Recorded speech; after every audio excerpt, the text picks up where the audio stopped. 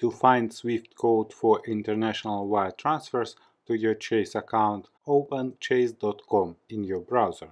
Then find the login form and enter your username and password. Next, click Login. After you log it in, on your Chase dashboard, you can see details of your account.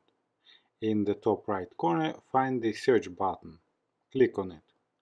In the search field, enter SWIFT and press Enter. In the results of your search, you can find SWIFT code for international transfers to your Chase checking account.